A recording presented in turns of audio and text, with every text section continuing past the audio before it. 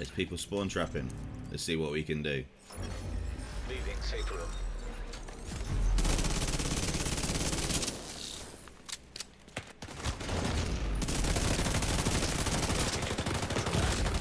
Oh!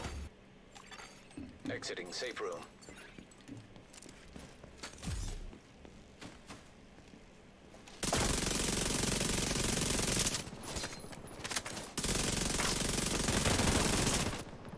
One.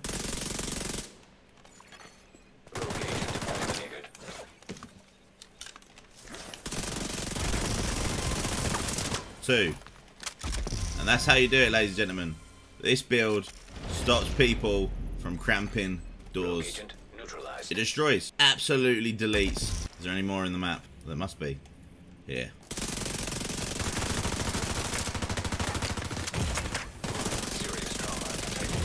Oh no, I didn't see the other guy. There's a big reason you want to use this at the door. Because he can't see you on the way out. Ah, he died. Never mind. Well, that's the manhunt gone. Let's jump into the build. What is going on, you beautiful people? Welcome back to another video. As you can see, this is a weapon build or a build video, and this is door campers deleted. There's a big reason for this, and it's because they can't see you for the first 3 seconds when you walk out the door. I don't know if this is an exploit. I'm not too sure, but I've seen this and it works like an absolute treat. So without further ado, let me talk to you and let me tell you what it is. So you're going to need the technician specialization. The reason for that is because you can get the Artificer Hive, which is this one.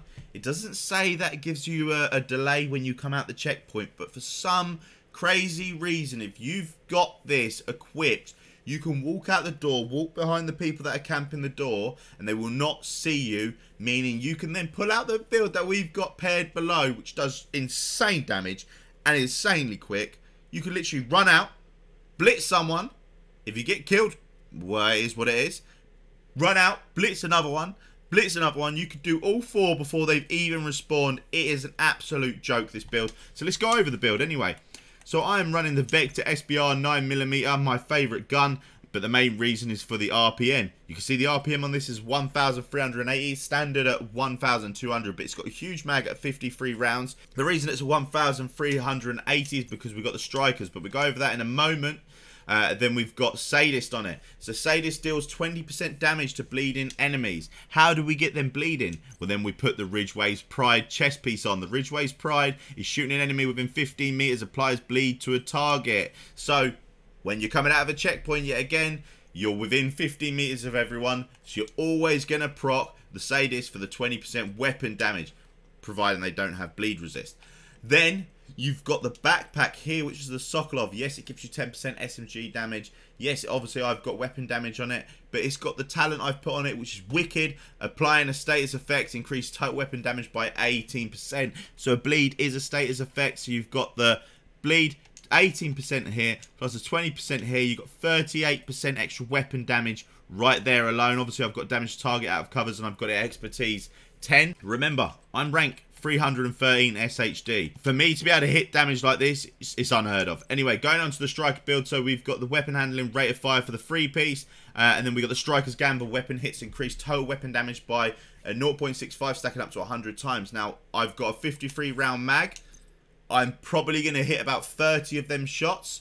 So 30 of them shots, let's just say we're getting that up to about 20-25% extra weapon damage just by going out, standing behind someone, absolutely blitzing them. Remember, if they're standing still because they're clapping their hands, or they're standing still just because they're waiting for you to come out and they haven't seen you, you're going to get that max stack. So you get between 30 to 40% weapon damage in your first mag shooting them, which is an absolute joke. So you've got the Sadist, you've got the Wicked, you've got the Bleed, which also does cause damage, the Bleed, but it gives you also repair, so it gives you a bit more sustainability if someone else is shooting you. It gives you just that just right amount of repair for you to be able to take out 1, maybe 2, maybe 3, maybe 4. It depends on how sweaty that team is, because you probably do know when you walk in the dark zone there's some sweaty teams. Anyway, so we have got armor on this. I'm actually going to roll it for damage. I haven't been farming at all. I've just been trying to mix up builds, so I haven't got the resources to be able to change things at the moment, but that will be weapon damage, so we do even more damage. I've got crit damage twice on this. Then on the chest piece, we've got weapon damage, crit chance, crit damage, and the crit damage mod as well. Then we've got the Striker's Holster, which has got weapon damage and status effects. I will be changing the status effect for crit hit damage. Then I've got the knee pads, which got weapon damage, crit chance. I'll be changing the crit chance to crit damage as well. And then I've got the gloves, which weapon damage, crit chance. I'll be changing that to crit damage. The reason I haven't changed them to crit damage right now, as you can see, my crit chance is at 58.9. On my weapon, I'm still missing an additional 2% crit chance, which then would take it over the 60%. But then you'd think, but then if you do change off this 6% for 12% crit hit damage, then you just bring yourself back down to 54 point something.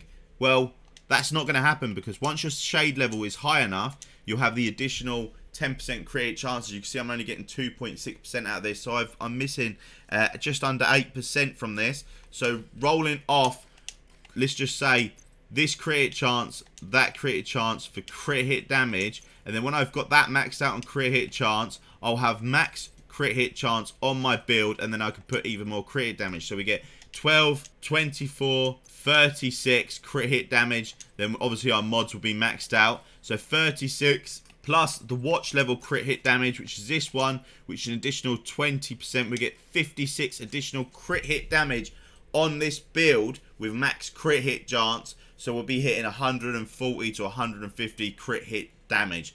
That is going to be a joke. If you've seen the damage I'm doing to people already, remember their shade levels a joke. Their builds are maxed out.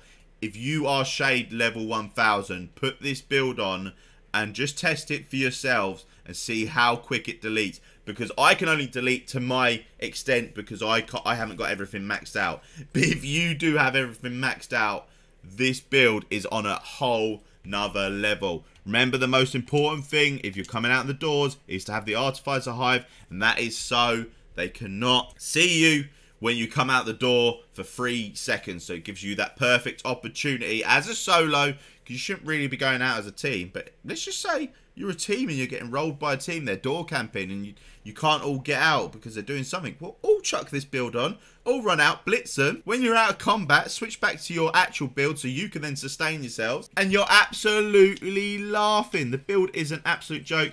Anyway, guys, for the secondary, I've got the Lady Death. This is just in case someone's running. You switch to it because each stack gives you 75% weapon damage. So if someone's running away from you, but you need to be moving to obviously build up this stack, you pull out the Lady Death, you run down, you shoot them.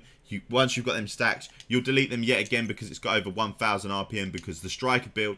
And then the sidearm that I've got is a backup boom tip, mainly because it's got the close and personal, so killing a target within 7 meters grants 30% weapon damage. So if they're on their knees, pull out the shotgun, pop them, switch back to your main, you've got an extra 30% weapon damage. That depends how quick you are. I haven't really mastered doing that yet. But guys, let me know what you think in the comments down below. Like, follow, comment, subscribe, and here's some Dark Zone cash unboxing. That's the build, keeping it short and sweet. We're going to quickly go open up all these Dark Zone proficiency caches, just see if we get anything pretty good. Nothing there. Nope. We're looking for them god rolls.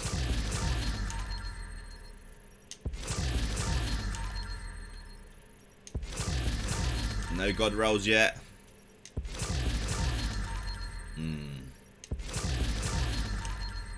Not yet.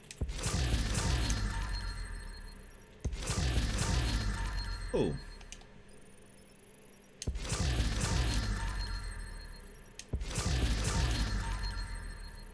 I'm looking for the armor regen knee pads. That's what I'm looking for, guys. They are a bummer to get. There's a pretty good holster there, though. Max God roll. Let's have a look to see what that is after we've opened these last two. Holster. What was it? Socket of concern. Crit hit chance, crit hit damage. All maxed out. That is a God roll.